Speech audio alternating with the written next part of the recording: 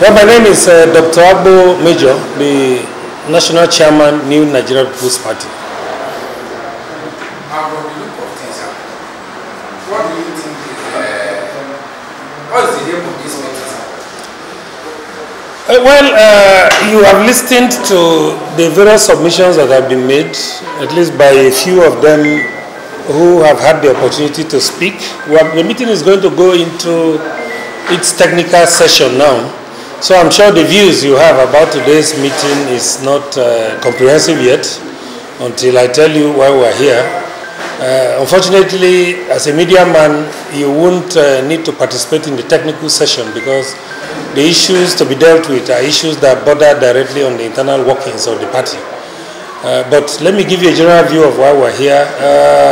You are a media man, you've been following developments around the party, a 23-year-old political party that had invaders last year, people that came because they wanted a platform to be able to project their political ambitions for the 2023 election.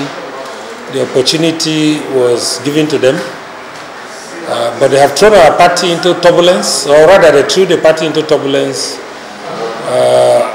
Unknown to Nigerians, we had an MOU. Unknown to Nigerians, we had an MOU which was to last until immediately after the general election. But in the course of the marriage, they tried to go extra, things that were not part of the understanding, tried to hijack the structures, they tried to destabilize the party. They also tried to do things that were alien to the party. Here is a party that belongs to the ordinary people, but they came and brought in their elitist tendencies. When I say elitist tendencies, I'm talking about their usual style of imposition, the usual style of coming to say, except it is me, no other thing would happen and all of that. And the ordinary people rose up to say no. And then when we now came out to say, well, that you don't even need to disturb yourself too much, that this marriage, even by the provisions of the MOU, has ended immediately after the election, people were excited. And since then, there have been series of consultations like this across the zones. It has been held in the south-south. It has also been held in the southwest.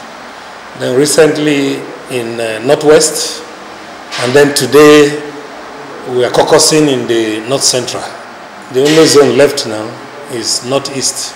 So the whole idea is to galvanize the original structures of the Nnpp that have been destabilized due to the selfish, tendencies of those that we brought in for the purpose of the 2023 election. A lot of our people left angry. A lot of them left on account that what was happening to the party was not the original idea that they had as when they joined the party and so on and so forth. So it's an opportunity for us to tell the people of North Central that the party is back in the hands of its original owners, and so its ideals are back. That is the ideals of all-inclusiveness, the ideals that nobody is left out in decision-making processes and all of that.